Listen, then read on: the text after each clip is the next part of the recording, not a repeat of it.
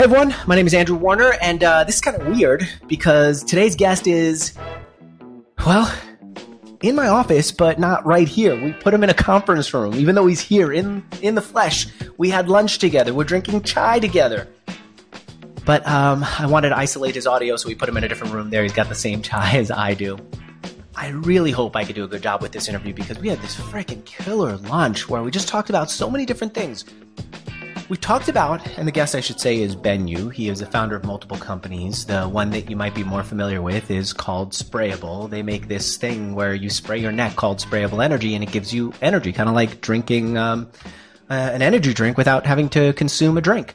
They also have this thing called Sprayable Sleep, where you spray your neck and it helps you fall asleep. And I thought the whole thing was bullshit, to be honest with you, for a long time. But I looked up the reviews and people really are getting a lot of results from this thing. So even the cynical part of me is impressed.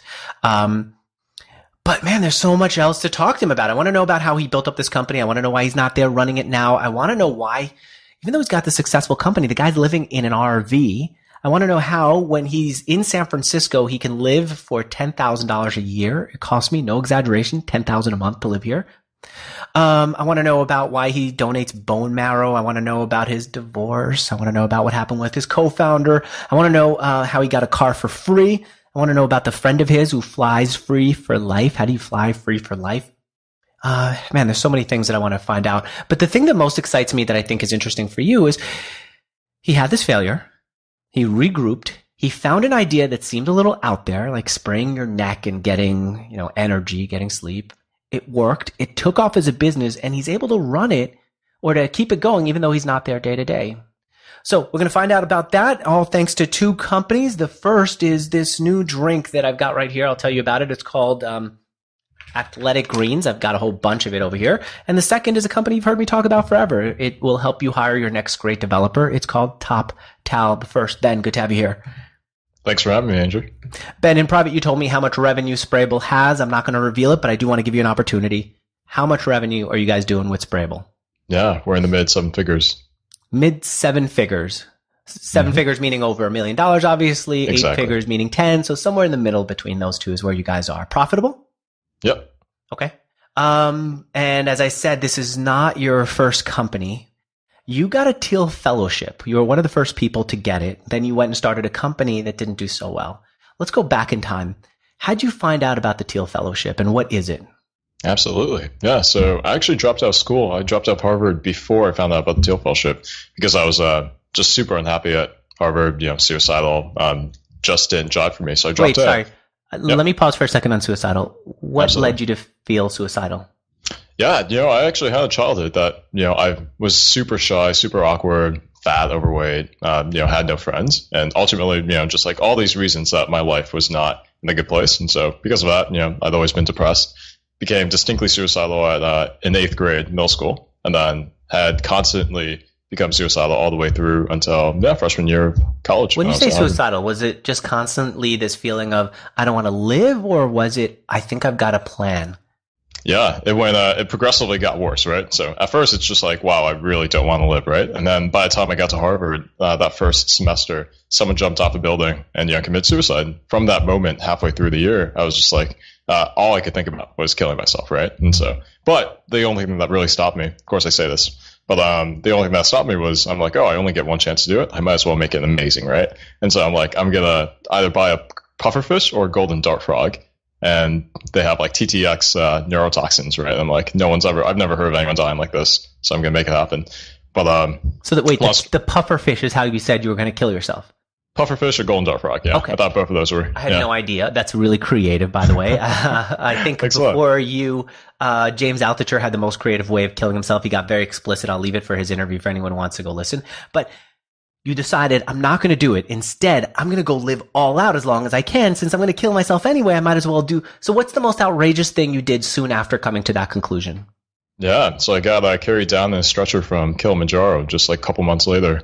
I read this book by Michael Crichton called Travels, and he just inspired me, right? Like he had similar stories at Harvard, really wanted to find himself. So he went and traveled to all these distinct places. One of them was he went to Tanzania and climbed Kilimanjaro. I'm like, that sounds amazing, right? So I did the same thing, but then got high altitude sickness decided it would be horrible if I just failed on the second day out of this 5-day hike. So I'm like, no matter what, I'll get to the top of this mountain.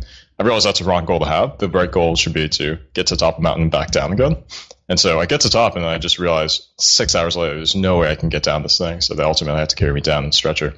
But yeah, that was nice. Got mugged on my first day in Africa, all the normal stuff. Got some meals. So before this, were you someone who was more sedentary, who stayed in the U.S. more? You were? Yeah, so that was my first time traveling alone internationally. The only international trip I had done before then was when I was 13 with my family to China. So yeah, it doesn't really count. And I was like, if I'm going to do this, I know that one, if I stay in school, I'll kill myself. So I need to do something else. Right now, it seems like the right thing to do is just travel. I have no plans whatsoever. No idea what I'll do. Just know I'm unhappy with what I'm doing right now. And I should go somewhere that has been radically different from what I've experienced in my life to date, right? Which has been this kind of insular bubble of, American suburban or college culture. And so I'm like, I'll go to Africa, right? That seems very different. And so, I'll go to Tanzania and then just have this wild experience, get mugged within hours of landing in the country, don't eat for 2 days, and then realize it's like, oh, wow, maybe this is a horrible mistake. And maybe this is why people stay in school. But, and then things got a lot better from there. Okay. That really is dramatic. All right. And then you leave school. Peter Thiel at the time made this big announcement. Smart people, some people shouldn't graduate. Instead, they should go out and start companies. He decided he was going to put his money where his mouth was. Was he, in the Thiel Fellowship, was he giving you guys money or was he investing in your company? He was just straight out giving you money. So how much money did you get from Peter Thiel? It was $100,000 over 2 years. Yep. In your bank account, personal account? Exactly. Okay. Personal money. And you're not sitting on it and, just investing it. You're not going to Mount Kilimanjaro for 5 or 6 more trips. Instead, you start a business. What was the idea for the business? Yeah, so it was an amalgamation between Google Product Hunt, if you guys remember that, or Product Search, if you remember that, and like a deals forum, like Slick Deals. And, I'm a super kind of deal happy kind of guy and I love getting good deals. And so for me, I realized that there was a perfect opportunity for someone to make something that was easily searchable that would have the best crowdsourced deals. Machines couldn't find the best deals, people could, but machines could organize things better, right? And so if you could amalgamate the two together, that'd be the ideal thing. Unfortunately, I had absolutely no experience running a company, managing anything, doing anything with tech. And so they just horribly crashed, failed, and burned in like 6 months. A whole 100,000 goes away. 50,000, so half of it, because I get over 2 years. So thankfully, they were smart enough not to give me all the money. And what were you going to do with the other 50,000, or what did you end up doing with the other 50? Well, I learned my lesson pretty quickly from that, right? So I'm like, wow, this is just a horrible experience. Absolutely failed, right? Like totally unqualified for this. And so with the next 50, I'm super thankful that I had this opportunity to burn all this money, waste it, and then start living an incredibly frugal life. And so that's when I started living for less than 10,000 a year. How do you live in San Francisco for less than 10,000 a year? Well, it turns out San Francisco is one of the cheapest places to live if you do it right, because it's incredibly heavily VC subsidized, right, with all these startup industries. And so the only outsized expense is rent. So if you can take out rent, everything else at most is just marginally more than anywhere else. And so, rent is like 2 to 5x more than anywhere else, but other things are maybe 20, 30% more. And so for me, I live in an RV on the side of the street, pay $0 in rent, have been doing it for 3.5 years. And then everything else you can cut down, like groceries can be $100 to $200 a month. And then almost everything else, like meals, I used to get free for an entire year. How? Using, say, referral codes from all the startups in the area, right? Like Sprig and Mutchery and so forth. So Sprig opens up. They say, we're going to give you $10 worth of food for every friend that you get to sign up. I used to see this in lots of apps. As soon as you open it up, the first thing they do is not tell you how to buy food, but insist that you tell your friends. So you went and found, how did you find so many friends who are going to sign up using your referral code so you can eat for free?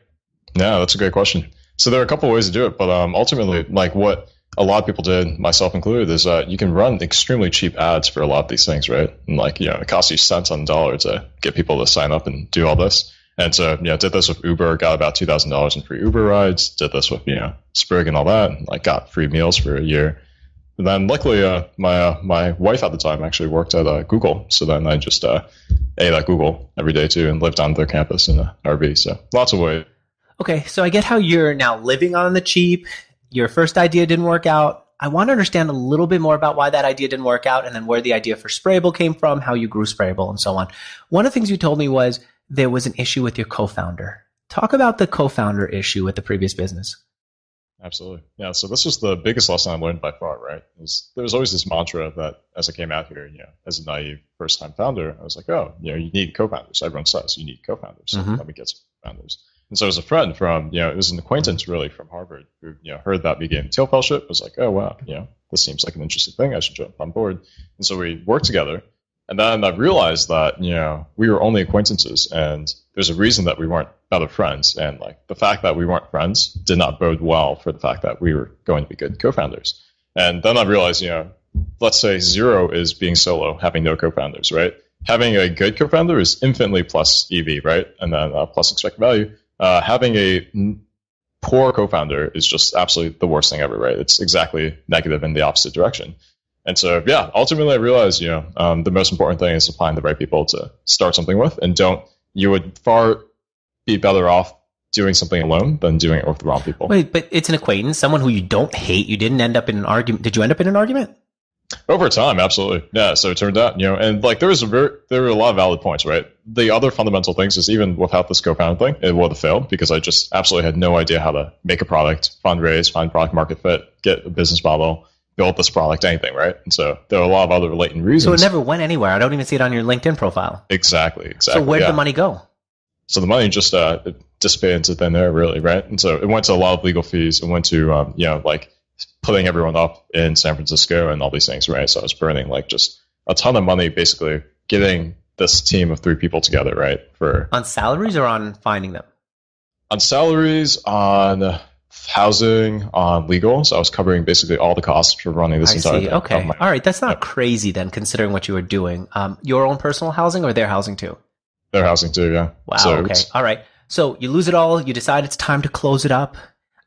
Why didn't you want to kill yourself at that point? Now you had a bona fide failure after being basically this celebrity. I see articles about you, right? Peter Thiel thought you were great. Why didn't you go through a downward spiral? Yeah, that's a really good question. And so I asked this to myself too, right? There was definitely a moment of like, wow, it's like I've really fucked up, right? Like things are just like bad, right? But ultimately, I had 2 theories. And the first theory that I used to have, and I told myself this as a story, was that the reason I was suicidal before was fundamentally because I didn't have real agency over my life, right? I was just following this default path. It's like you go to school, right? And then you go to college, right? And then you find a job, and then you get married, you have a house, right? And you live this life that everyone tells you should. And for the first time, I'd been able to get off that beaten path, right? And to live a life that was more true to what I actually want to do. But in retrospect, I actually think maybe that's not it at all. Maybe I was just sleep deprived. And from 8th grade to freshman year of college, I was just incredibly sleep deprived in school. And coming out of that, I was able to sleep actually 9 hours a day. And I think people really do downplay the importance of like having good physiological health, especially when you're a startup founder, right? Like it's so important to just keep care of your sleep. I know when I was in school, I really was sleep deprived too. I had terrible insomnia. And then of course you have to wake up at a certain time and you have to just go. It's really rough. And it's hard to dig yourself out of insomnia. It's hard to break free of it, partially because I remember kind of beating myself up over it. I would get into this negative cycle, right? I couldn't go, I'd get to bed by 10 saying, all right, this is when Deepak Chopra in his CD says you have to go to sleep. I'm in bed by 10. Then 10:30 comes around and go, I'm such a failure. Half an hour is already gone. Then you look down at 11:30 and go, why did I waste an hour and a half? I could have been productive. And now what if it doesn't work out till 1 o'clock? And, and you just keep going through this self-talk that is really, debilitating. Okay. All right. Why don't we, before we get into Sprayable, let's talk about one thing that you've done just to give people a sense of who you are. This bone marrow donation, you were checking in to come into my building. The security guard wanted to see your ID. A card came out and you said, this has to do with bone marrow. I said, hang on, don't tell me too much. I want to know in the interview. What's the donate to bone marrow thing? Yeah. So it turns out, I have a good friend who suffered from leukemia, Amit Gupta. And so he did this huge mobilization drive for bone marrow. And there's this I remember that. I went and I got my mouth swab because of him. That's amazing. Wow, that's crazy. Yeah, he did an amazing job, right? He single-handedly saved the lives of so many people and mobilized so many people to start this thing. And there's this huge myth. It's a huge problem that bone marrow donation is thought of as this extremely painful thing, right? But it's actually painless. They anesthetize you actually, and even so, even if it's not, it's reasonably straightforward. So you can actually go to a lab here in California. It's called Leuco Lab, and they do this for research. They take your bone marrow for research. And they'll give you $500 for it too, right? So it takes 30 minutes. You go in there, you do something good, and you get $500. I'm always a sucker for free things. So you did it, and you got $500. Yeah, exactly. So I had a sense that you lost all $100,000, and that's why you had to resort to donating your bone marrow, to finding free food. It's not it. You just got a sense of caution about money because of that. but inherently you are someone who likes to save money. And all this expression of saving money is not due to a dire situation. It's just who you are. That's why you live in an RV. That's why you're looking for free food. It's a mix of both. There was a point at which I came extremely close to not having money, and there's absolutely no way I could have made it work without having lived this RV lifestyle, right? At what point did you get to that? Yeah, so this is early 2014, right? When we're just about to take off with Sprayable, and we're not taking a salary yet, right? We're still bootstrapped, and we're starting to produce this thing, and I have like maybe $20,000 in the bank left, right? I actually dropped like, half of it into cryptocurrency or something, right? And this is like back in like 2013, and like the price instantly craters 80%, so I lose all the money. I'm like, wow, I'm totally screwed at this point, right? And so it's like, all right, the only way I can make rent work in San Francisco is to live in an RV, right? And so like a lot of this stuff did come out of necessity. But at the same time, I am like very cautious about kind of financial reliability and having something to depend on because, I grew up reasonably poor and, it was a huge point of stress in like our early life, right? Like what? What's an example of something that your parents couldn't afford that led you to feel stress growing up? Yeah. So I always lived in the poorest housing and, I was on the reduced lunch program in high school and had a full financial aid ride to Harvard and all that. And the distinctive memories I had as a child were that every Sunday morning, my mom would like always spend hours clipping all the coupons, right, for everything. And that's how we afforded like all the food we got. And my dad was not as financially savvy as my mom. And so like his whole motto was, as long as people are willing to lend you money still, you're totally fine, right? Like there's nothing to worry about. And so he decided to go to China to start his own company in middle school my time. And my mom, who has never managed finances before, realizes that we have $100,000 in credit card debt. And she's worked as a cashier at Home Depot, right? Just like a normal retail job for like 15 years now. And so she's like, holy crap, how am I possibly going to pay off $100,000 of credit card debt? And so all throughout high school, it was just like this immensely stressful thing, right? Where like we weren't sure if we'd ever like get by or have to go bankrupt or something like that. And did you at that point say to yourself, I can never let myself lose money. I could never become like my dad. I have to work extra hard to avoid this?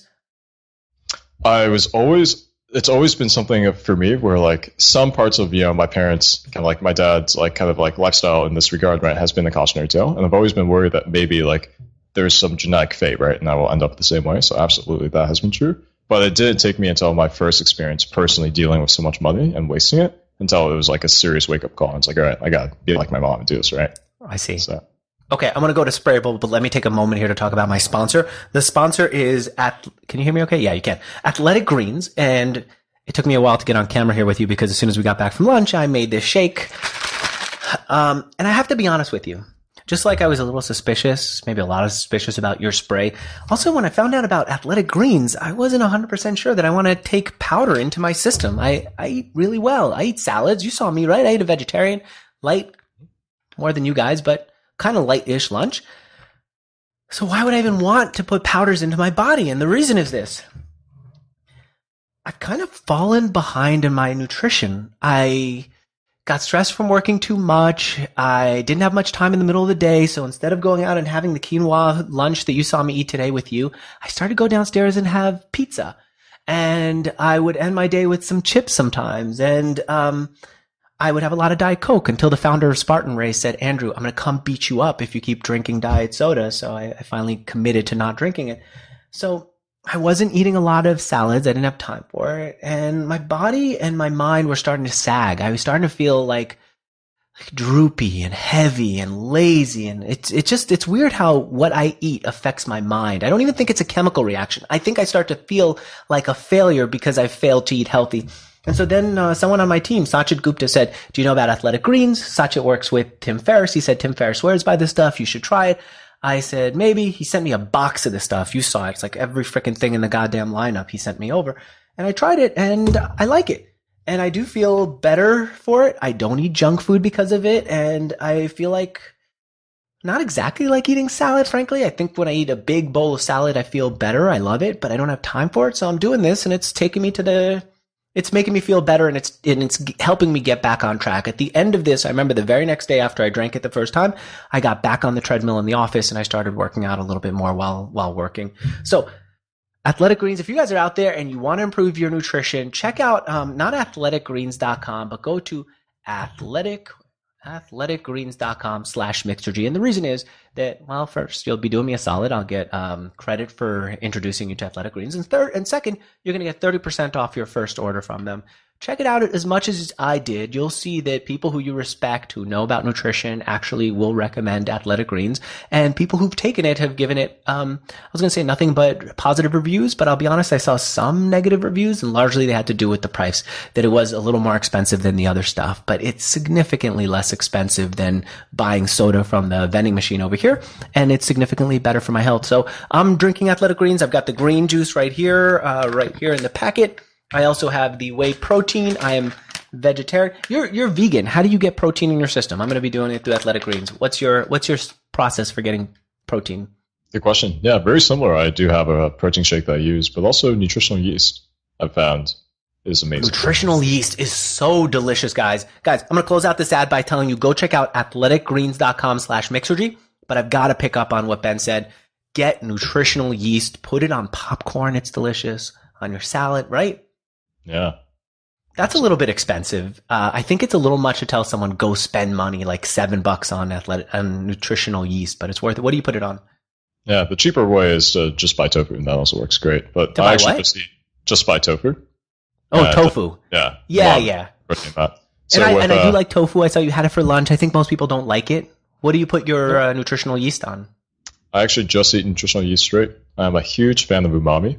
And I realized everything I like is umami, so I can just eat a bottle of nutritional yeast. I could too, but I thought it wasn't good. What I do is I will make edamame from Trader Joe's. Just put it in the microwave 5.5 minutes. It's steamed up nicely, and then if I put on top of it some salt and nutritional yeast, every time I pull out the beans with my teeth, I get nutritional yeast, a little bit of salt. So good. That was great. All right, let's come back to your story. So you're someone who saw that people were taking in energy through energy drinks and coffee, but you don't like these drinks. Why not? What was your problem with them? Yeah, so they actually solved what we did with Sprayables. We solved two of my fundamental pain points. So, yeah, the first one was actually I lack an enzyme to metabolize caffeine, right? And so for me, I actually you can take the 23andMe DNA test and they'll tell you this, right? And there's a specific enzyme. I only express half of it, so I lack one gene out of the two genes that you need, which means that when I drink a cup of coffee or an energy drink, it gets me way too jittery, right? Way too wired, because I just cannot process it as fast as someone else, right? So you get this huge spike all at once, right, when you take this thing, and then it just never gets out of my system. So instead of making me feel productive, I just feel like a zombie, right? I can't go to sleep, but I also can't get anything done, right? And so, unfortunately, I also suffer from having a horrible relationship with sleep, right? I just, despite it being the most important thing for me, get suicidal without it, but I cannot get myself to sleep so many times. I have no self-control around it. And so I still get tired like a normal person, but there's no good solution out there for me, like coffee or anything else. And so, one day I'm just like, all right, this is enough. There has to be a better solution here. And my dad is a PhD in chemistry. I, had a background in a lot of biochem, and realized that, caffeine's molecule is very structurally similar to nicotine, which if you see a nicotine patch, right, it goes through skin really well. I'm like, I wonder if there's something we can do here. And then I realized if we could make it go through skin, you could absorb it much more smoothly and much more gradually than with a cup of coffee or an energy drink where you get it all at once. And so now that's something that works great for me, and also for anyone else who wants something that will just give them nice, smooth energy, not this roller coaster ride of, a buzz and jitters at the beginning and then crash at the end, but something that will just let you feel like you took a great nap, right, and just woke up refreshed and solid. Okay, so you had this vision for what it could be. Our producer asked you about it, and you said, the thing I wish I'd done at that point is just launch sooner. Instead of launching early, what did you do? Where did your time go? Yeah, so again, this is why I don't understand why anyone invests in first-time founders, but I'm glad they did for us. So we just spent a year building this thing before we even validated that anyone What do you mean by building it? So it was a lot of R&D in our case, right? So we actually it was about half a year of actually just trying different things, right? To see what worked the best, trying on different people and all that. What? I kind of picture you guys taking coffee, putting it in a spray bottle and spraying it on your neck and seeing if that does anything. But it's not that. It's more than that. What did you do? Right. So the key kind of breakthrough is that we needed a carrier molecule that could take caffeine and transport it through the skin, which it normally does to a small degree, but not to the degree that you need to have a good effect, right? And so we needed something that could just increase the solubility of caffeine in an aqueous solution, as well as increase its potency, right? And so it took a lot of trial and error to find the right molecule And ultimately, we did a derivative of the amino acid tyrosine, right? That's naturally produced by the body. Super safe, but like it is just an amazing carrier molecule. So it has no active kind of impact of its own because it's in such small amounts, but it just allows you to have really good caffeine delivery. How'd you know? What was your process for finding this out? Yeah. So there's a lot of, actually, we did build off some work that my father has done. He's worked with transdermals for a long time, right? And has been an eminent researcher in that space. And so he specifically had been altering the direct molecule themselves, so like aspirin, right? And making that transdermal. But that you have to go through clinical trials for because you're changing the molecule. So what we wanted was a way to kind of have the same benefit, but without changing the molecule. So what we realized is we needed something that could basically encapsulate our caffeine molecule and transport through. And so like the tyrosine surrounds it and makes it easy to transport. And then that was just like, all right, let's find all these different ways that have similar molecules to what, this research in the past has discovered is good, and then just see what works best. You got investment from what's Palapa Ventures and StartX? Oh, good question. So StartX it's a Stanford StartX accelerator fund, right? So it's actually Stanford University's investment vehicle for companies that come out of Stanford affiliated programs. And so StartX is the premier kind of a accelerator incubator in Stanford, but they also have a visiting fellows program. So because I was part of Harvard, they let us. Which one of you went to Stanford? Was it your co-founder, Devin Sonny? Sony, yeah. Sony? So Devin went to Berkeley, but no, actually they had the visiting fellows program. And so, it was just because I went to Harvard that, they would also allow people who went to Harvard to kind of I see. Okay. Yeah. All right. So then they invested in you. How much money did they put in? Yeah, so they always put in 10% basically of any round that someone gets. Okay, and then Palapa Ventures, I don't know much about them. Yeah.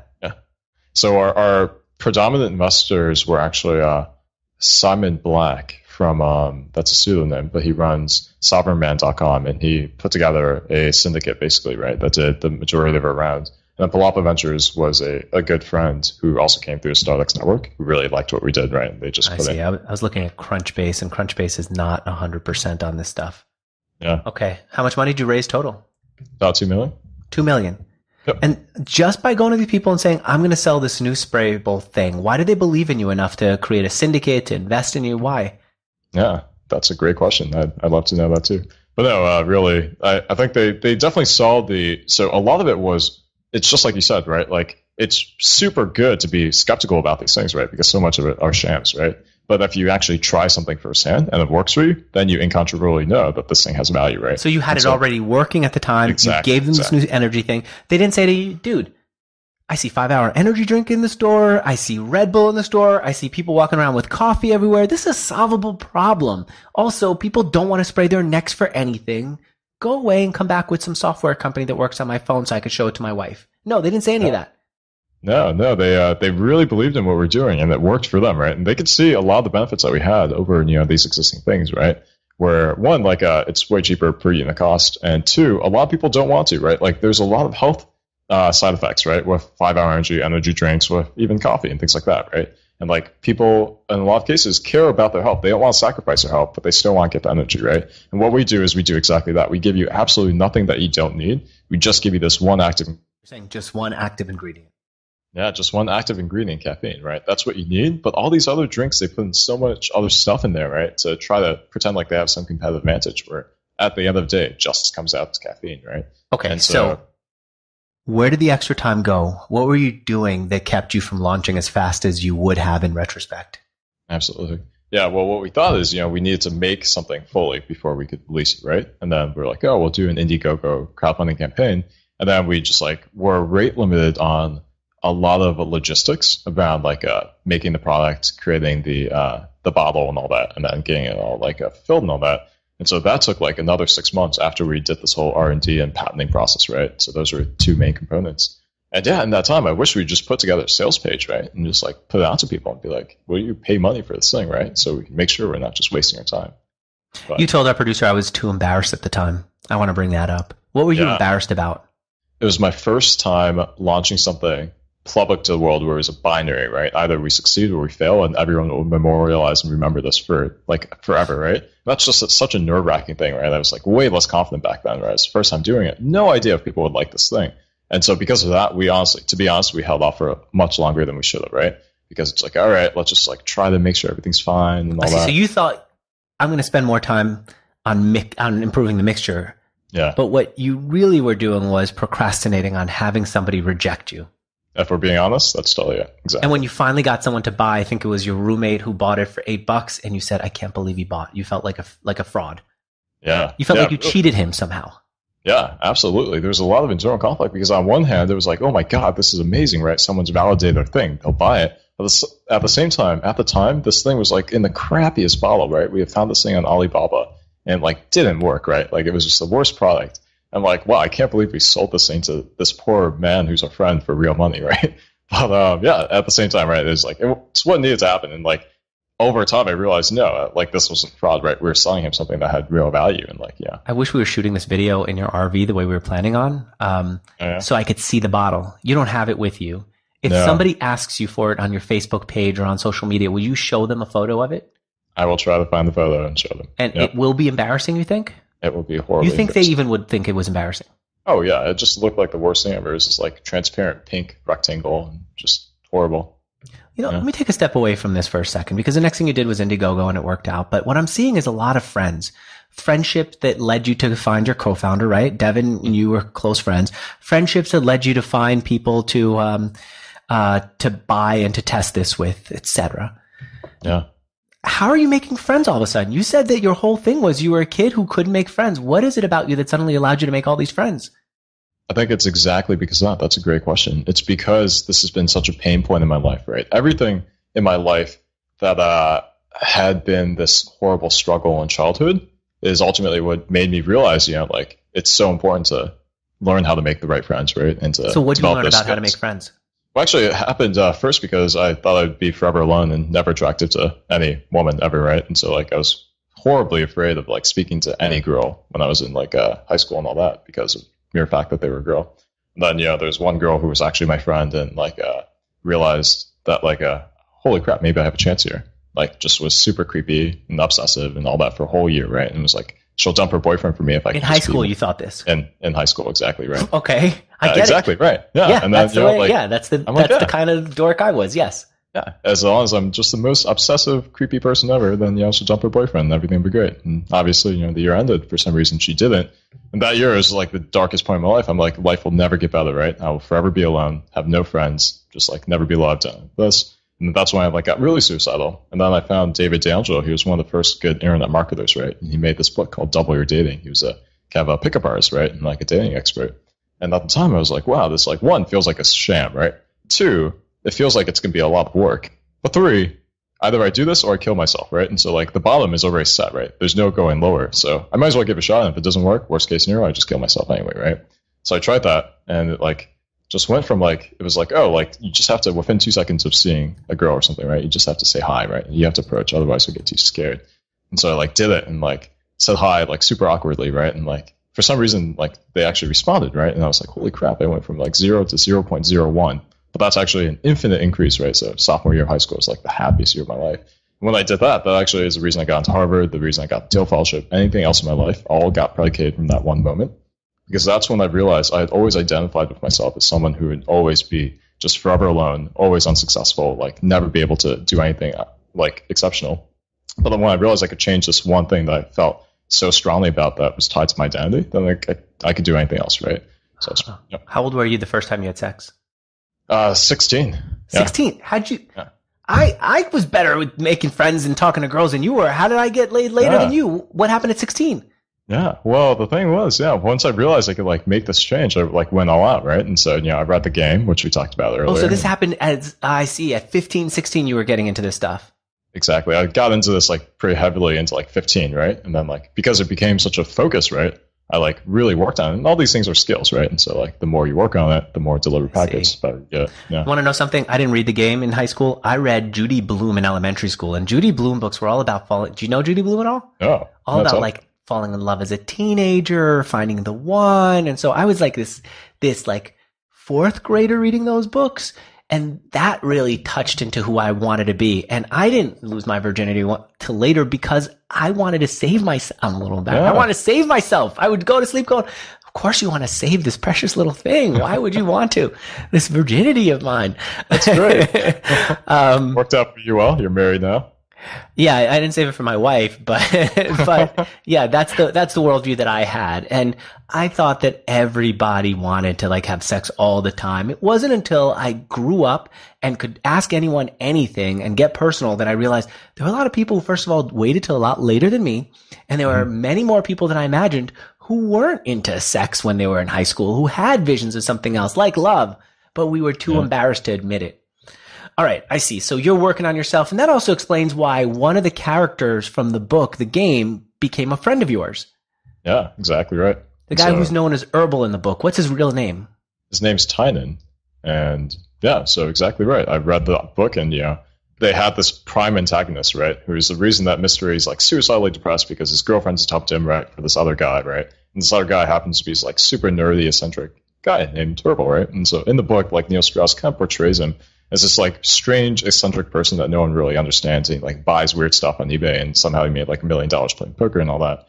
I was just like, wait, this guy sounds awesome, right? And like, I went on his website and realized he became an entrepreneur afterwards, right? And he like did all this cool stuff. He wrote a book about how to travel around the world. And he's actually responsible for me like probably being alive, but also like traveling and like dropping out of school, because he wrote this book called Life Nomadic, which is the reason that it showed you everything you need to do to actually travel, right? The actionable steps, like the backpack to get all the gear, how to get flights for cheap and all that. So I followed step by step everything he said and started traveling. And then once I went to California for the Thiel Fellowship, I realized he lived in San Francisco at the time. So I'm like, hey, cold emailed him. I'd love to meet up.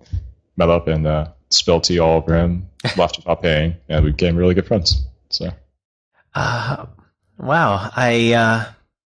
I'm looking at his book right now. It's free with Kindle Unlimited. I finally get to use my Kindle Unlimited for something. I'll get his book. He does coaching. What kind of coaching does he do? Yeah, so he basically is a life coach in a lot of ways, right? Because what he is an expert at, he is by far one of the most unconventional people who lives terms unapologetically on his own terms, right? Lives life on his own terms. And he is responsible for more good things in my life than anyone else, right? We have an island together in Nova Scotia. He's the reason I got into cryptocurrency, Bitcoin. He's the reason I live in RV. You know what? Let's talk about the island. Who owns this island with you? Yeah, so I don't know if Tynan wants people to be public, so I'd like to. Can I mention who I heard is a rumor, and you can tell me if the rumor is true or not? That I think I want to respect Tynan's privacy on that. He's a pretty private person. There's some pretty famous tech entrepreneurs who are part. I bet you I can find this online. If I can find it online, will you let me talk about it? If you can find it online, I'm almost certain it's not online. I think that's for a reason. But yeah, there are some pretty well-known people on this. Yeah, Tynan is very particular about his privacy because one, he doesn't want people to find the island because he's afraid that people will go there and we don't have Speaking of people just going there out of the blue, so you just call up this guy or email him and out of the blue you say, hey, I want to meet you. I read the book. I like you. I'm living my life partially based on what you're doing. Yep. I get it. Maybe kind of a weird thing. He says, sure, come into my life. Mm-hmm. Tam Pham, who works at us here at Mixergy, emailed you out of the blue too. You invite him to your house. Did you fly him or did he fly himself? I think we flew him out. So you fly him out. He stays at your house till 6 a.m. You guys are playing Risk. None of you people go, someone could be a freaking weirdo. He's going to come and rob me. He's going to come you don't have any of these thoughts. It's just some interesting person connected with my blog post, wants to come over. I'm going to have him at my house. I'm going to have him my lunch. I'm going to take him to lunch. That's just the way life works, huh? Absolutely. I think the thing that I've realized over time is people lose far more from not saying yes to just random things that happen than they do from things, right? People are always worried about what could go wrong, right? Oh, this guy might be a serial killer, right? And kill us all in sleep. That almost never happens, right? But what almost always does happen is you have an amazing kind of serendipitous thing, right? And, I learned so much more about Mixergy, right? And all that because Tam was there and he helped us a ton with our Facebook bot marketing and all that, right? All right, and I'm going to ask you about, by the way, I'm researching this as you were talking. I cannot find a freaking goddamn post that mentioned who else owns this island. There you go. I want to mention the names because I think I know, but if I can't find it, even in some obscure post, then you're right. It is too secret for me to reveal. I'm not going to reveal. All right. Let me talk about my sponsor, and then we're going to come back and talk about what you did once you had this idea, how you got people to go to Indiegogo, why this product that actually got you on the map that I see a lot of articles about actually didn't end up being the one. And maybe we'll get into how you got this free car and divorce and a couple of other things. But first of all, there's a company called Toptal. Do you know Toptal? I've heard you talk about it a lot. Right. You know what? That's the big answer right now. People know Toptal because I talked about it. These founders of Toptal, kind of like you, they're nomads. When I first heard about Toptal, it was, there's this guy, he lives somewhere in South America. Basically, he got into a cave somewhere, which I thought at the time when I heard the story was a literal cave. And he decided he had this idea for a business, and the business took off, and Andrew, you should interview him. So I interviewed him, Brendan, years ago. And he talked about how he founded this company which matches developers who are all over the world with entrepreneurs and businesses who need to hire great developers, how he's obsessive about the details of how he hires and how he matches entrepreneurs up, and they're so happy with the results that he ends up with lifelong customers. He must have gotten a lot of customers from that interview. And as a result, years later, when Sachit Gupta said, I'm going to start finding ads for Mixergy, he reached out to him and he said, hey, does Mixergy even work as a guest? Did you get anything? Guy, yeah. He says, well, we're thinking of selling ads at a higher price than we usually would. Would you be interested? They said, yeah. And they became one of the first advertisers in our new format back when we increased prices tremendously. They've been buying a lot because these ads are freaking effective for them. And the reason is these guys obsess on finding the best developers anywhere in the world, on testing them to the point where they either want to kill themselves because they've been tested to death, or they feel proud for having survived it. And once they do survive it, they get into this community of developers that Toptal has. It's top secret. Toptal then goes out and finds good businesses who need to hire developers, and they match those businesses with the right members of their community, with the right developer. So if you're out there and you're looking for a developer and you're frustrated with the path that you've taken, or the developers you have are smart, but they're not really exceptionally smart, I really urge you to go check out Toptal. It's Toptal.com. Top is in top of your head. Tal is in talent. Toptal.com/Mixergy. I'm going to tell you right now that a few of you are going to be frustrated with them, and I'll tell you why.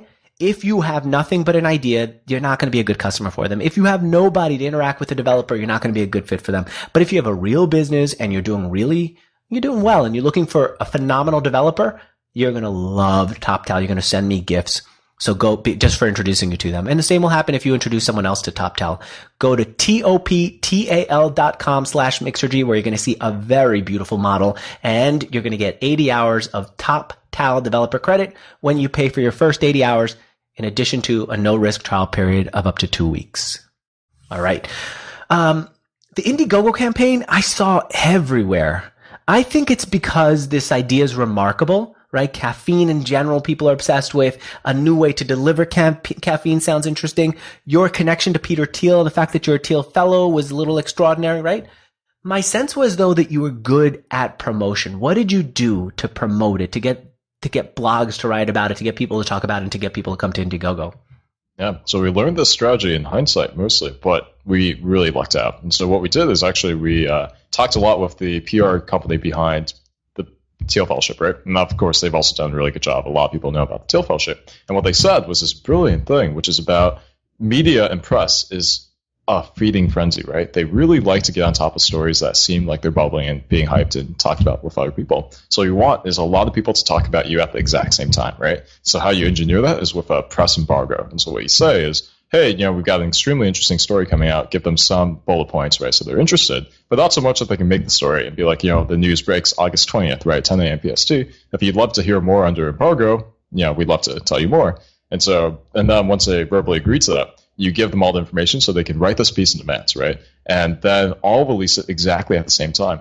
And you don't actually need that much traction. So on day one, we did this a week before our launch, and we planned everything so poorly. We launched the exact same day as YC Demo Day, and we had no idea this was going on. And so, we talked to a Wall Street Journal reporter, and she's like, I love what you guys are doing, but you realize I can't cover you because, YC Demo Day is happening, right? We're like, of course we realize that. That's why we planned it for this time, right? But we had no idea what was going on. That's what you said. You were kind of trying to play it off like you were intentionally doing this, but that's not true. Yeah. Oh, yeah, not at all, right? We were ironically just so heads down focused on what we were doing that we had no idea what else was going on in the world, right? So just passed by our heads until the last minute. And so we were just talking to ourselves. We're like, wow, we're totally screwed, right? There's no way this can work. At the same time, I just decided to go back to Harvard for a semester because we'd been rate limited on things. So I'm like, I can totally balance this with doing school. And my co-founder, Devin, decided to get married the exact same week that we launched, right?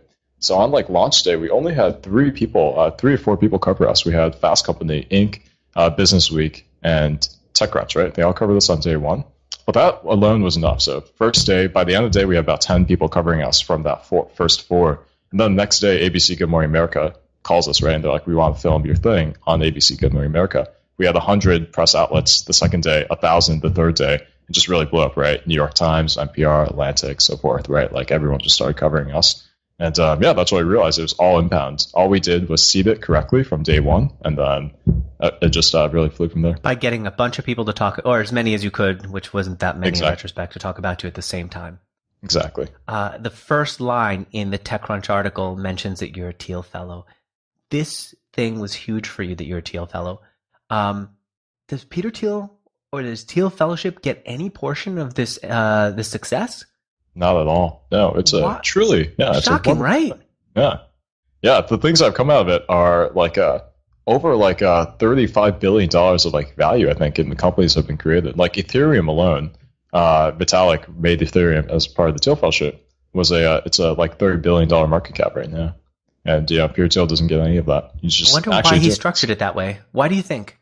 I think you have to structure the incentives really well to convince the best people, right, to like really drop out and do this thing. And so right now, right, it's one of the most selective programs, right? Less than 1% get in, more selective than like any top college. If you're going to convince someone to drop out of like an Ivy League school or Stanford or something, right, like it's they have a lot of options, right? And so you really do have to make it the best deal. Free money is a pretty good deal, right? So then why didn't he invest in you afterwards? Why didn't he say, hey, listen, Ben, you guys are raising money. I'll put some money in too. We're friends. I trust you enough that I let you into this program. You should trust me enough to include me in the round. No, actually, what happened was a round just kind of happened organically where I went to this camp in Lithuania and like met these two really good mentors to me personally who were like, yeah, we'd love to kind of like come in and like make this deal happen, right? And like what we're doing is not traditionally within the realm of, like a tech company, right? And so it was a better fit to find these non-traditional investors who are much more like a normal company is this binary thing almost of like you either become a $1 billion thing or you don't. If you take seed funding, Series A, B, C, right, you have to go down this specific path. And for us, like these mentors of ours, like very much cautioned us from like doing that, right? Because it really limits what you can do with the business, right? You can't really run this as like a cash flow positive thing or just like go at your own pace, right? Go at a pace that like makes sense as opposed to trying to hit it big or fail catastrophically, right? And so like we decided to go with that model. But at the same time, Founders Fund, what Peter Thiel runs, has been enormously supportive of a lot of projects and has actually invested in a bunch of Thiel Fellowship projects down the line. So it was a good deal flow for them too. I see. Okay. All right. So it wasn't you that he ended up investing in, but he did invest in others. And Absolutely. The 100,000 came with no strings attached. Exactly. Okay. All right. I see this Indiegogo campaign was trying to raise $15,000, which I don't believe. You guys were really trying to raise more. You still even made it into a flexible goal, which meant like, hey guys, we don't even know if we're going to hit 15,000. If we don't, we'll still take your money and give you your product. You ended up doing not 15,000, but almost $170,000. Yeah, in about 30 days. And at the time, so crowdfunding has grown a lot since then. But at the time, that was the largest amount that anyone had raised for a consumable product. Like something like this. But yeah, actually, we had no idea how much we would raise. We really tried to do our best to like hit a goal that we were confident that we could make. And at the time, like 15,000 was basically what we were confident. So tell me, you were saying if you're good at friends, things come to you. So how does your friend get to fly free for life? How do your other friends get to do this? Maybe this is something I could do. Absolutely. So as a frequent flyer, right, you meet a lot of airline employees. And it turns out airline employees have this amazing perk where for their friends, they can actually give you a buddy pass, which allows you to fly first class even, right? Just for the taxes and fees anywhere in the world. And the best thing is it is standby flights, but you almost always get a seat because there's always almost room. And then you can get up to first class and you can fly anywhere last minute, flexible travel. Cancellations are totally free. There are no fees whatsoever, right, with that. And so you have the most flexible schedule and you can travel as much as you want for just the taxes and fees. So if somebody who's listening to me right now, no screwing around, works at an airline, they could give me a free ticket? Absolutely. If you guys become your friends. Do I have to call them every time I want to fly somewhere? No. There's a whole back end that you can use that just like lets you do this on your own. Do I text them and say, hey, I need to go? Or they give me access to the back end of like United or something? They can do either. But if you're good friends with them, they'll just give you access and you can book all your flights yourself. So if somebody's, do they miss out on giving their husband a free flight because they're giving it to me? No, so there are family passes and then there are friend passes. And so they can give unlimited friend passes. No. Each person is limited to generally 1 or 2. But actually, shockingly, we talked to a lot of, we make friends with a lot of like airline employees. And the most a majority of them actually don't use up all their buddy passes. So yeah, if you want to be really good friends with Andrew, you definitely should. So if anyone out there has a buddy pass, please contact me, and they could just say, Andrew here, you can fly wherever you want. Yeah, you guys should definitely be real friends. But for absolutely, when? that's how it works. For like a year, for a month? As long as you guys are friends, as long as they want to have you as their buddy. As long as they work there and I'm friends with them. Exactly. I would love it if there's someone out there who's a friend. Please, Andrew@Mixergy.com. Is there anything weird that's going to come up from this? Like, nothing, right? It just... Yeah, I mean, yeah, as long as you're genuinely friends with them. They're not going to get in trouble for it? No, I mean, as long as you we're guys really are friends. Yeah, exactly, yeah. And it's a good win-win because obviously everyone wants to be friends with you, right? I had no freaking idea. I'm going to ask them when they first lost their virginity. But, that's a downside I could see for some people, or maybe an upside. Yeah. Wow. Okay. Where do I want to go next with this? So you talked about divorce. Absolutely. You finally marry someone. Did you use your pickup tricks to meet this woman? Huh. Well, it depends on what you mean by pickup tricks, because I think ultimately pickup has something that, like, everything I can say right now in this talk, right? The only reason I can have this like coherent talk with you is because of all the things I learned from pickup, right? You know what? I get that. I told you I resisted picking up the game for a long time. This girl I was dating who said, it's a well-written book, you'll enjoy it, you should read it. I said, no, the reason I didn't want to is because I didn't want to process. I wanted to find myself in conversation and bring that out in the conversation. I read the book. I love it. It's one of the best books I ever read. But it is very process-oriented to the point where the body language is thought through, right? You're not looking at person directly necessarily. You're kind of looking at them over your shoulder, like you're about to walk away, right? They talk about having magic tricks and all kinds of stuff in their bag, right? It is a very process-oriented thing. Are you saying that you didn't use your process, but you learned use the confidence way? So it's a two-way kind of thing, right? Because all these processes derive ultimately from some fundamental rules, right? That if you derive those, then you don't have to have any specific routine or something like that, right? That is ultimately a crutch that allows you to understand these like fundamental rules that then can allow you to react naturally to any kind of situation. So the crutch that gets you comfortable in the beginning is you talk to a girl over your shoulder as you're walking away. The bigger lesson that you take away is don't crowd them and give them the sense that you're on your way out, so that it keeps them from feeling obligated to talk to you all night. That's a poor example, but it gives people an idea of what you're talking about. All right. So you used what you learned. You got to meet her. Why did you want to get married? Why not just continue to date? Yeah, this is a thesis I've had with everything in my life, which is it's more important to say like why not to things. You have to have a really good reason to not do things, actually, in a lot of cases, than to do them, because the inherent, like the things that people regret, right, that I found in my life is almost always things that they didn't do, not things that they did do, right? And almost everything that you do, even if it ends horribly, I think is an incredible growth experience. So I knew when I thought about this, it was like Jeff Bezos has this thing he calls a regret minimization framework. And you just think, well, I regret more not having had this opportunity to marry someone and taking it, or not doing it at all, right? And so like I realized that, there's no way I would regret marrying her and having this incredible, deeper experience, even if it ended horribly, which, to some extent it kind of did. But why? What's horrible about the end of it? It wasn't, I was suicidal after we actually divorced. So this was last year. And, it was my co-founder and my wife both left kind of the company and our relationship on the same day, right? And so obviously it was like a reasonably traumatic event at that day. But no, I can't say it was a horrible thing, because at the end, it was hard, right? Because we had spent almost all our waking hours together with just each other for the past 2 years. But what I realized is I couldn't regret it ultimately, because I knew that I grew so much from that experience, and I needed that. Why did you get divorced? I've read articles about you. I've got the Fast Company article where you bring up divorce, but there's never, as far as I could tell, there's no depth in it. What happened? Be as open as you can be. Absolutely, yeah. And I think the most important thing was that relationships are a skill. There was nothing fundamentally incompatible about us. But what I didn't realize at the time, or that I did, but I didn't do well, is that everything is a skill, right? And so I'm amazed with people like you, I think, who get married and just make it work, right? Because it's like, how do you make things work the first time? It's just like a business, right? My first business failed. My first relationship, my first marriage failed, because you make so many mistakes. And like the things that for us went really poorly was we couldn't resolve a lot of our conflicts, right? It all came down to communication, right? And like, later we learned about attachment theory, right? And I was more anxiously attached. She was more avoidant attached. So this started this vicious like spiral, right? Where like, when we'd have like some conflict, I try to like push, right? And she try to like disengage, right? And it just like went so bad over time. And like, we never figure out how to de-escalate these things. And so of course, over time, that compounded with the fact that we had a lot of other stuff going on, right? We were both running our own companies and doing all this other stuff. So there's a lot of stress.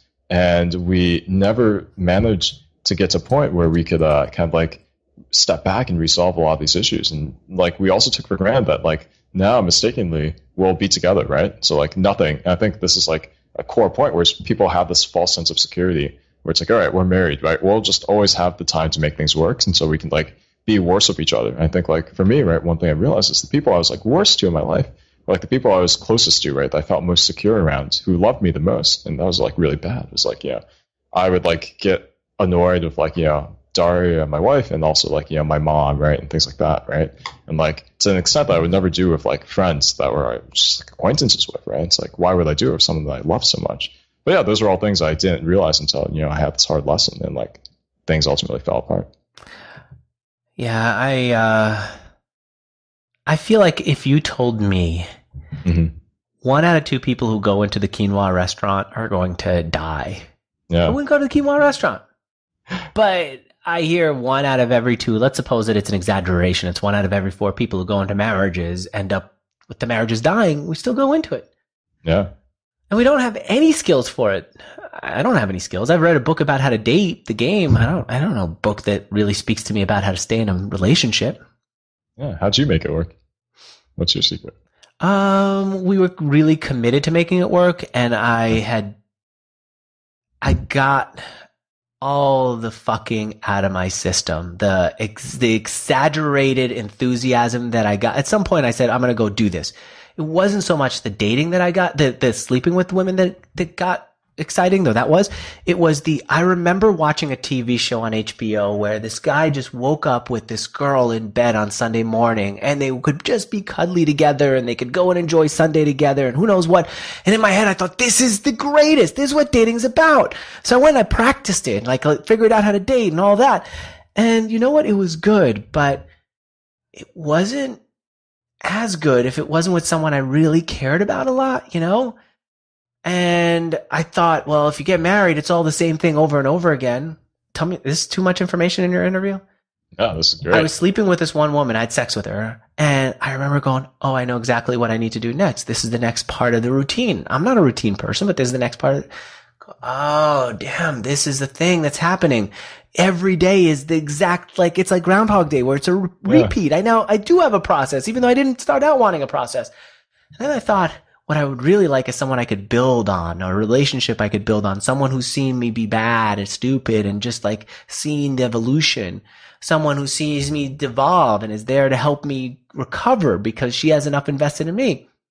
And so then I said, okay, now that is what I want. And the opposite is not this idealistic thing. And so I started looking to find someone that I wanted to be in a long-term relationship with. And that took a long time, especially since I was living in LA at the time. And so every time my wife and I would get into arguments, and we did, there wasn't this thing in the back of my head that was, well, the alternative is so great. The alternative is great. It's not because I sucked at it, and if I had more practice, it would really be good. No, the alternative is good. But it's not as good as being in a relationship. It's not as good as if the two of us can really make this work. And so you could tell even in our arguments, even when it got really bad, that we still came at it with this connection and with this commitment to finding a way to make it work.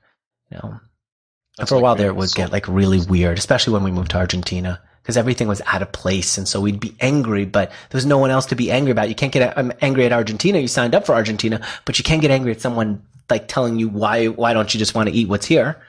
Yeah, absolutely. This TMI in your interview? It is. That's an amazing point. I guess it's kind of like being a consultant versus running your own startup, right? Your own baby, like Mixergy. It's one that's way more fulfilling than just doing these one-offs. So. Yeah, I guess, I don't know that I would liken it to that. I would liken it to, I don't know what to liken it to. I don't know. All right, let's continue then. All right, you have everything working. Now I understand how the company works without you, right? That you're constantly getting to know people, right? Tam Fam comes to you with an idea for chatbots. You invite him to your place. He sleeps over. You get to know him. You guys play Risk till 6 a.m. and you get a sense of who he is. Some of these people who you get to know end up working for you, running the company. That's why the company ends up running on its own, and it is to this day. Now, like so many other people, you get excited about cryptocurrency. This $10,000 that you told me you invested before, back when you didn't have much money, ended up equaling how much in value today? Yeah, $500,000. $500,000. Yeah. So that's real nice. $500,000 in cryptocurrency on some drive somewhere, not even on like some website, and you start seeing the possibility.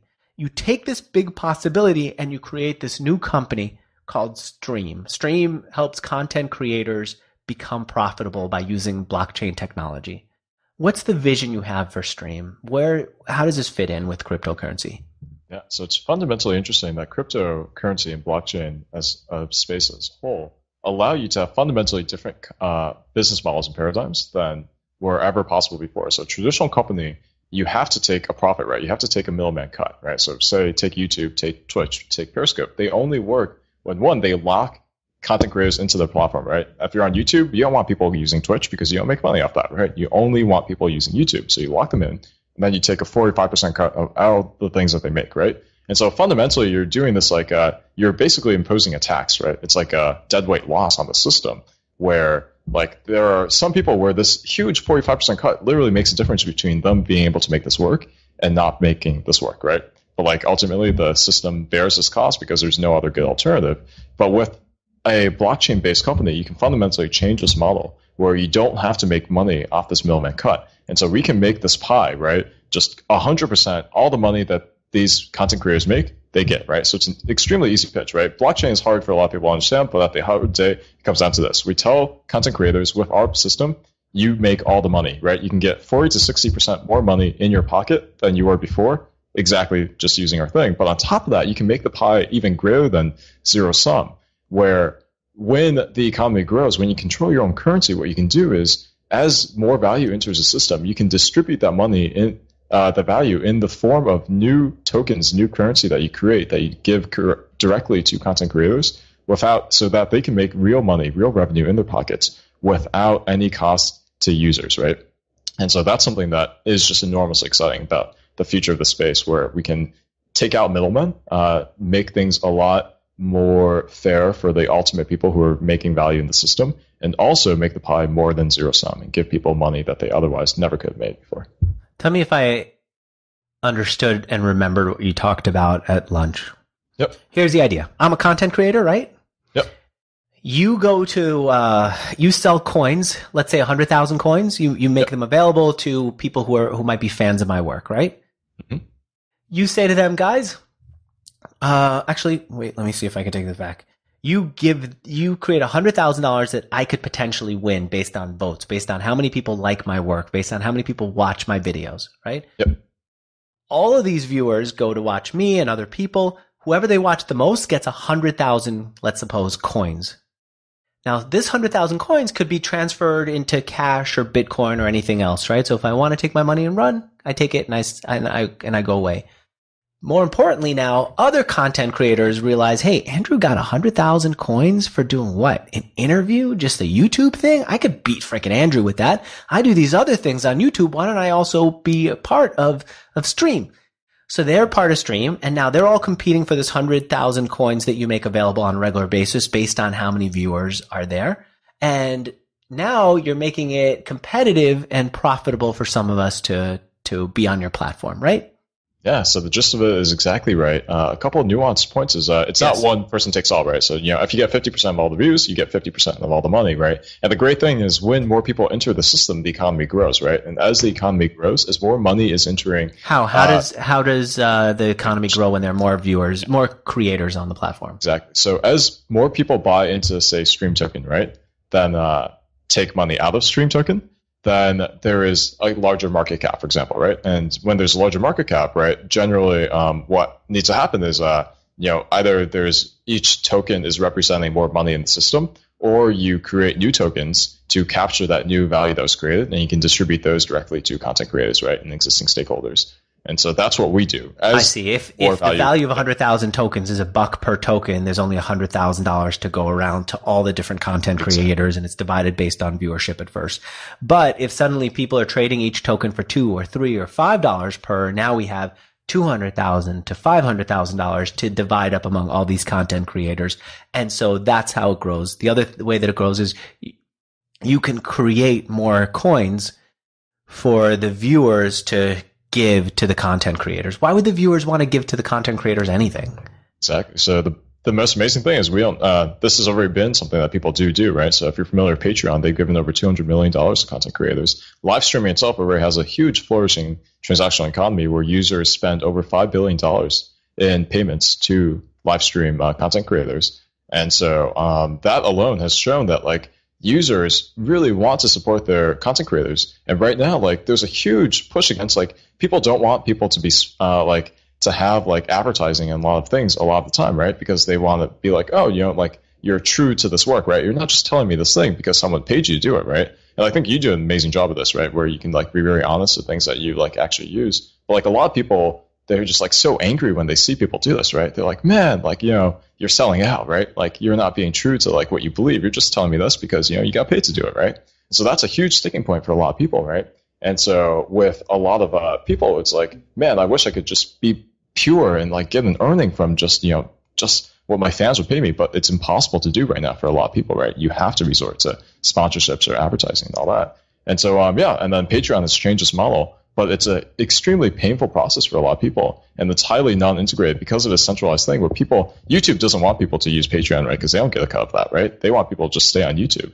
And so Patreon has to be this huge extra user flow where someone on the content creator is like, hey, please sign up for my Patreon page. I'll give you exclusive videos. It's this whole flow. You go to Patreon, you sign up for a site, you pay the money, and then they have this exclusive paywall content somewhere, right? We can obviate that entire thing, abstract it away, and just with a Chrome extension, have this all happen on YouTube directly, right? So like someone can be like, hey man, like, you know, if you really like my work, I really want to be pure, right? And I don't want to accept, say, advertising or something. You can just support me directly and I'll give you access to this exclusive content or some other perk, right? Immediately as you use our Chrome extension, and they can just tip directly and do that. So that's one reason. So tipping is one, but Patreon also gives rewards, right? If I give Amanda Palmer $5 a month, I get, well, what does she call it? A thing. I get one of her things for $5. So you guys are planning to do that too? That's exactly right. And we can integrate that directly on the platform. Ultimately, as we move towards a fully decentralized platform, we can integrate it even more strongly, where because we don't care about, you know, anyone on this platform benefits the underlying token, right? So we don't care if you're using one application or another, right? It's great if YouTube, decentralized YouTube and decentralized Patreon work together, right? And they implement this one user flow where on the video you're watching, you can just pay Amanda Palmer $5 and immediately get access to this like paywall content, right? This thing that she gives you, right? And so like that just makes it so much easier, and I think makes a lot more sense, but just cannot work right now. Can you say how much you're raising, or is this one of those quiet periods where you can't talk about it? Yeah, so we're still waiting on some legal clarity before we go fully public, but it's we'll be doing our thing very shortly. So if anyone wants to be aware of that, you can go streamtoken.net. And where do we find it? Stream what? Streamtoken.net. And Streamtoken. Yeah. Sign up for our newsletter there and our Discord and Slack groups, and we'll keep you abreast. And the idea is that if you were to do an ICO, you would be making a certain amount of tokens available to everyone who wants to buy it. Those people would buy it and sit on the tokens, hoping that as this economy grows and each token becomes more and more valuable, that the tokens that they bought from you become more valuable. Right? And that's why they would be putting money into your business. No, that's actually not the reason why people are putting money in this business. What we want people to put money in this for, right, is because they want to use this thing, right? And so on day one, it's actually going to be useful, right? Our Chrome extension is going to be live in 2 weeks. And the reason that people should be buying this is exactly the same reason that they buy live stream tokens today, right? Like, why do people buy $5 billion of, like Periscope hearts and like Twitter cheers, right? It's because you want to support your content creators, right? You want. No, but what about in the ICO? You're saying that people are going to buy into the ICO because they want to support content creators. Well, there's a lot more in it too from that, right? But yeah, absolutely. I think it's something where when you go into the ICO, like you can actually get a lot of the benefits that you get with Patreon for a lot less money with our system, right? Like the incentives are such that like because essentially we're subsidizing our economy with this, like as the wealth grows, right? We pay out money to content creators and all that, right? Like content creators are incentivized to bring people into the system and charge them a lot less than they normally would for things like they would get on Patreon, right? Because they get money from other sources. And so like if you support the system, you'll be able to support your content creators, have them earn just as much money or more, but pay less yourself, right? And so that's a pretty compelling reason for people to use this. Okay. All right. Stream token. Isn't there a chance though, before I give it? Mm-hmm. Charlie Lee, the creator of Litecoin, said that one of the things that he doesn't like about ICOs is that you guys could just create this ICO, raise money, and then walk away. You're not under any obligation to continue building the site. You could always say, you know what, this thing didn't work out. We take the money, we go. That's exactly right. And that's why it's so important for people to be transparent, especially in this, and have extremely good governance models. So no matter what we raise, we are committed to actually only spending what we would normally raise as a seed stage company, right? So $3 million is all we can possibly spend in the first year by strict governance. And on top of that, we actually make none of this payout for longer than anyone else. We have a standard 4-year vesting period with a 1-year clip. So we're not going to see any of this money for a year. So we're ultra incentivized to make this thing actually work, right? And I think it's important, and most ICOs don't do this, right? And that's absolutely true. But it's absolutely important for the people in the space to have the best practices, right, in place, and to make sure that they don't, they can't just run away with it, right? They actually have to build what they promised they would build. And so we're doing everything to make sure that our incentives are aligned there. Wait, I don't get it. What are you doing to keep? You're saying that you can't own enough of the business for a certain amount of time, but the people who are investing in the ICO don't own anything other than tokens. They don't own a share of your business, so you could just wait it out, invest, keep the rest of the money, and go. No. Well, that's the thing, right? One, they're not investing, right? They're actually just buying so they can have utility in the same way that you're buying. Right, they're buying tokens. They're not even buying a share of the business. Exactly right. And that's the important thing is, so like in that case, if we just like sat there and did nothing, right? These tokens would be worthless in a year, right? Because like there's nothing you can use them for, right? The tokens would be worthless, but then you still have $30 million or 50 or whatever it is that you raise in the bank. You use $3 million of it to in the first few years, because you said that's the seed stage, and the other $47 million is still sitting there as an asset in the business. You could find a way to cash it out. You own the business 100%. You don't even have to run what you do by the ICO people. Yeah.